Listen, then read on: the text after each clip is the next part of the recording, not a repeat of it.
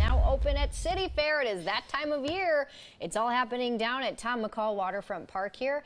And today is opening day for all the amusement rides, the food, the performances, and other activities for families. And that's where our Natasha Stenbock is, and she's wearing her galoshes. Yeah, probably good call, Natasha. I am. And everyone keeps saying, you know, wow, how did you know to wear those shoes? I'm like, forecasting?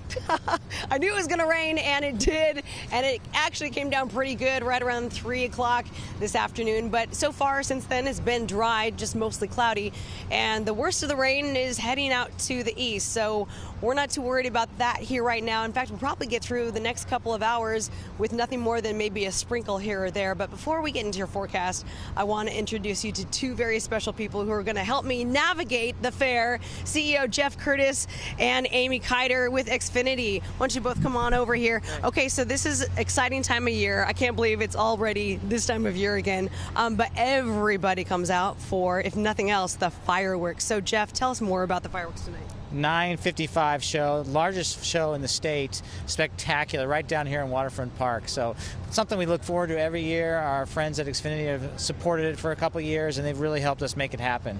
Yeah, making it happen, and rain or shine, these fireworks happen. Absolutely. I'm such a sucker for fireworks. I love them. I've loved them from the time I was a little kid, and we're thrilled to be part of the Rose Festival. As far as we're concerned, this is the beginning of summer. I don't care what the weather says. I don't care what the calendar says.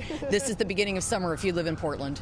Absolutely. I think, you know, if you come out here with a hooded jacket, you'll be fine. But Jeff, anything else that we can look forward to this weekend? Well, we got a great event out here. Really a leisurely atmosphere, great beverages and food, carnival rides, you name it. It's going to be a great weekend all along.